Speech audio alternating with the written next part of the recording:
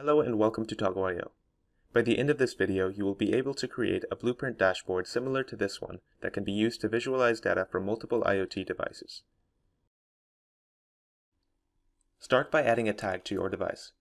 This will allow you to identify that device with a particular class of devices that can be referenced from your blueprint dashboard.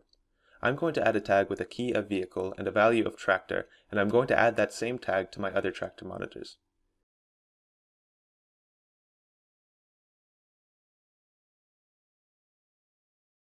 Now add a new dashboard and choose the blueprint option.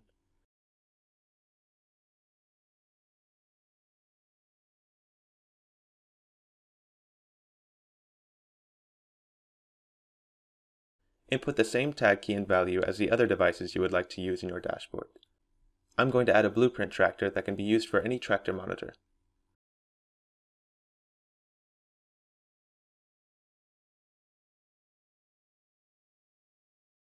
I can now add widgets to my dashboard to display the various properties and variables from the monitors, including an input form widget with a file upload field type that could be used to store files relevant to the individual tractors, such as a manual or registration.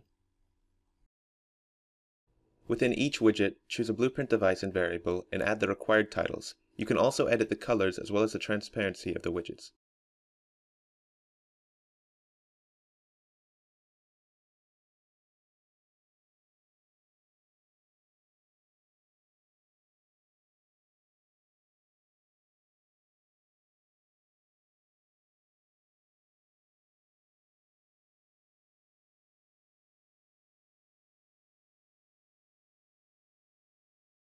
For input form widgets, after adding a title and choosing the blueprint device and variable, select the field type you would like to use.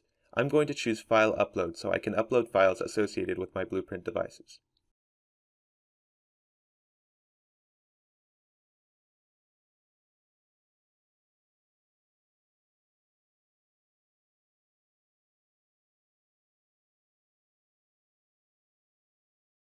I can now select the file to upload, and once I submit, I can find it by going to Files.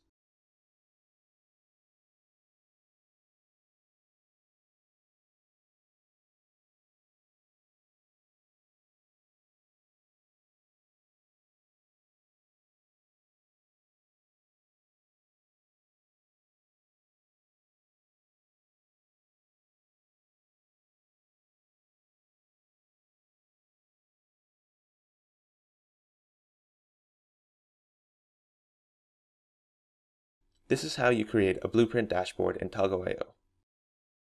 For more information about creating blueprint dashboards, visit our website and access the documentation. Thank you for watching.